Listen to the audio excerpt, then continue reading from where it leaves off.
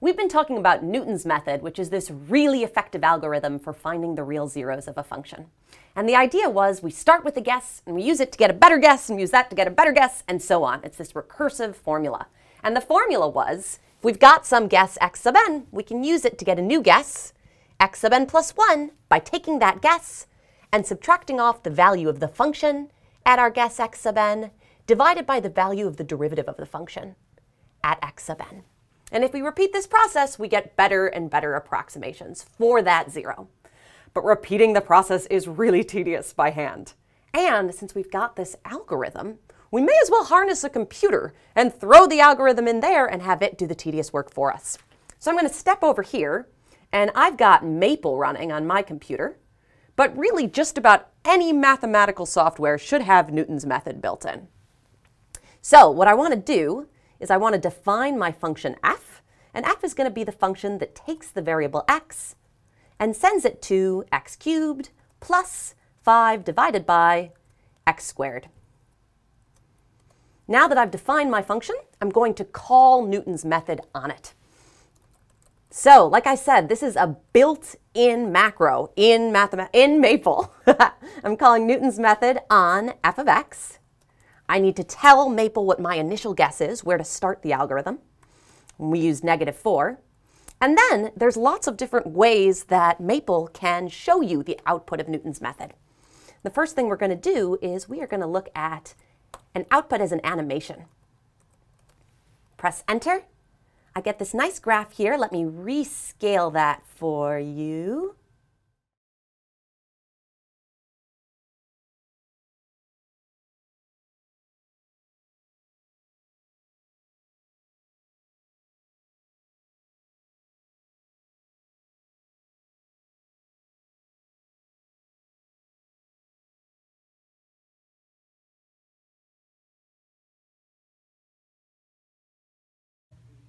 Hello guys, today we're going to learn about exponential function.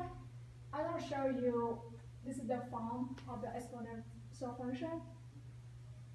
In this form, you can see the a value, constant a, is tell you either straight or swing factor. And the b is the exponential function. The b can be any number, but it has to be larger than 0 and is not 1. I have two functions here. Okay, this graph will show you the it depends on the x value, and this graph is also the same form of fx equal to 2 raised to x, but you can see the 2 here is tell you this graph going to be shift up 2 units. So our next class topic is going to be on proteins and protein structure.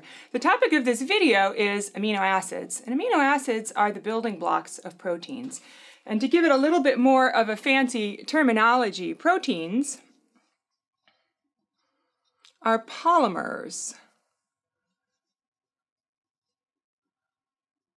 of amino acids. And a polymer is a chain of repeating subunits.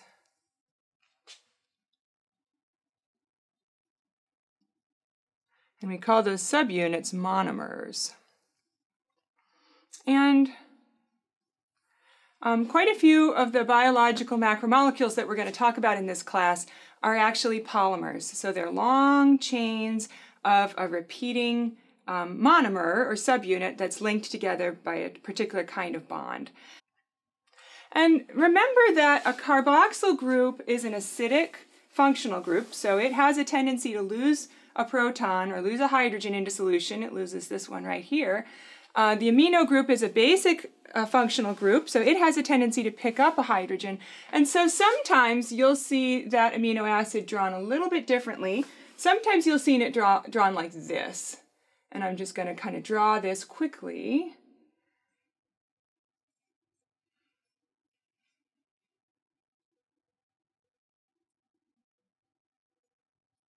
And with a plus there.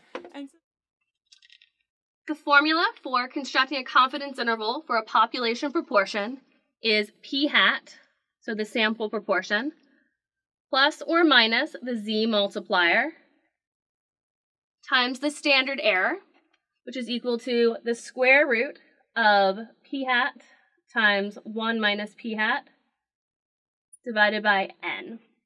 So we can start by computing the sample proportion. 15 out of 30 students said yes, they're currently living in Pennsylvania. So my sample proportion is 0.5. Can now plug this into the formula. So p hat is 0.5 plus or minus the z multiplier. You can get this from the z table or using software such as Minitab Express. The z multiplier is the z-score that separates the middle 95% of the z distribution from the outer 5%. So the outer 5% is split between two tails, so there's 2.5% at the top and 2.5% at the bottom. This is one of the most common confidence levels, so I can tell you that the z-score that separates the middle 95% from the outer 5% is plus or minus 1.960. So our z multiplier is 1.960. Now we can compute the standard error as 0.5 times 1 minus 0.5 divided by the sample size, which was 30.